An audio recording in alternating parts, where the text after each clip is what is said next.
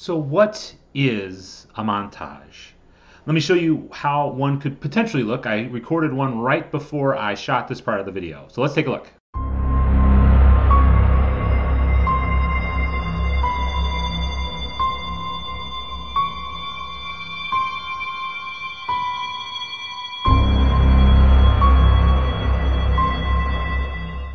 Now from the video, what would you assume that I was doing? Cleaning, right? Nothing too exciting, nothing too interesting.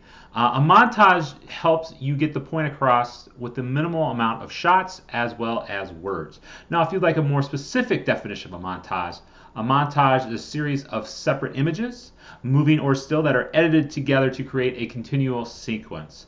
Montages enable filmmakers to communicate a large amount of information to an audience over a short span of time by juxtapositioning different shots, compressing time through editing, or intertwining multiple storylines of a narrative.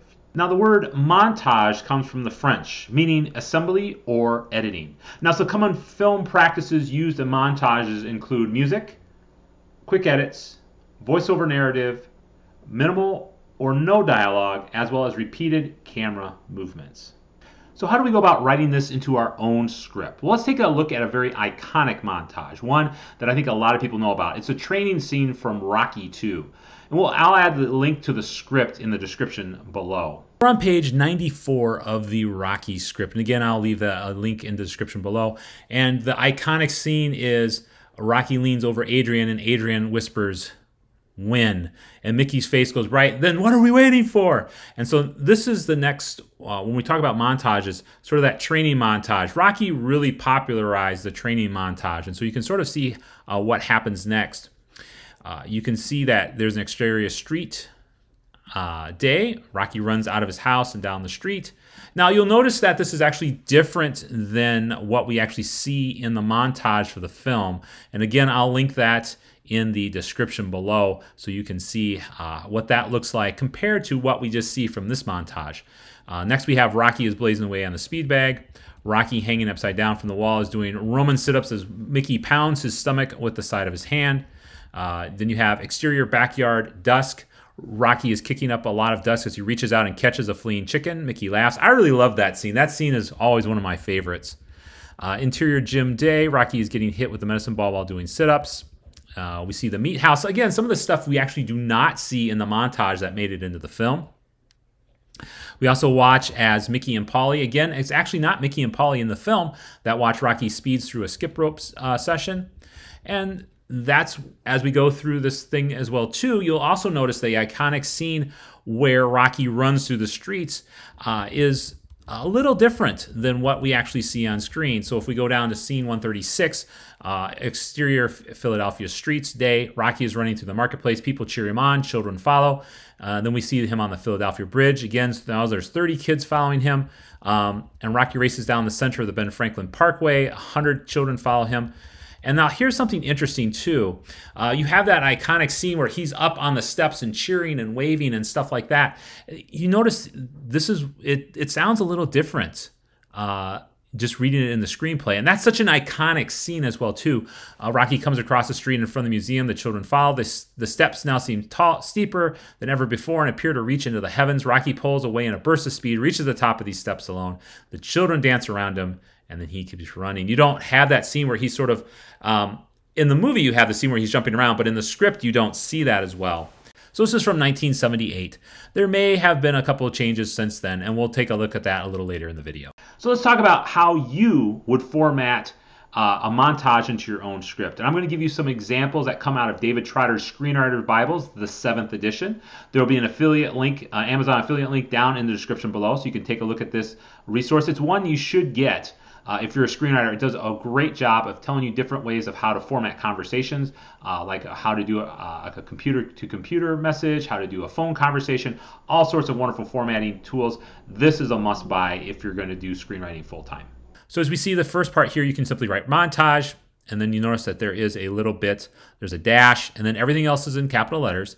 And it's basically just sort of talking about what the montage is about. Susie and Bill have fun together. The montage I recorded earlier for this video was about cleaning.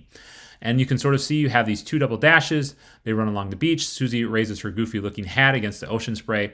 They bike through the park. Bill buys Susie an ice cream at the small stand. She then stuffs it in his face and the pastry and chuckle.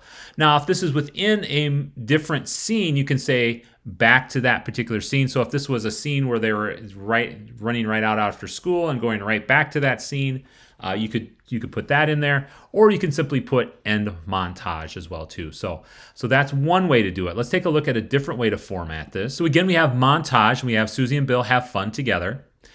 We just see dash a beach, and then dash they race across the sand. Susie raises her goofy hat into the wind.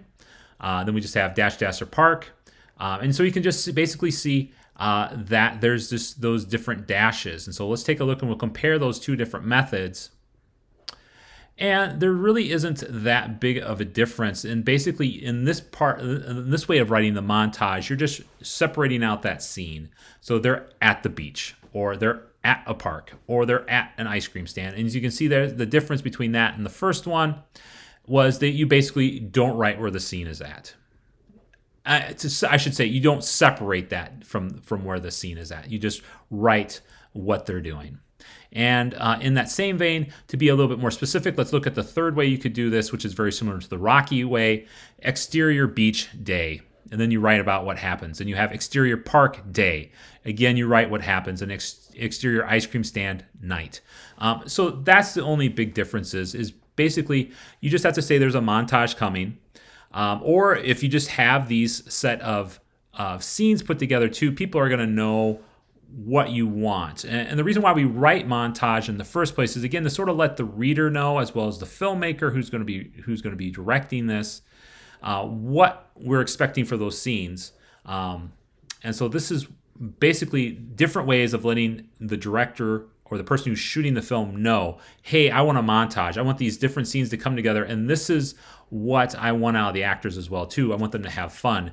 And so when they film this scene, they're gonna do this based on they're going to be very much like what I did for cleaning. So you get the general gist of what's going on. There's probably not going to be a lot of dialogue.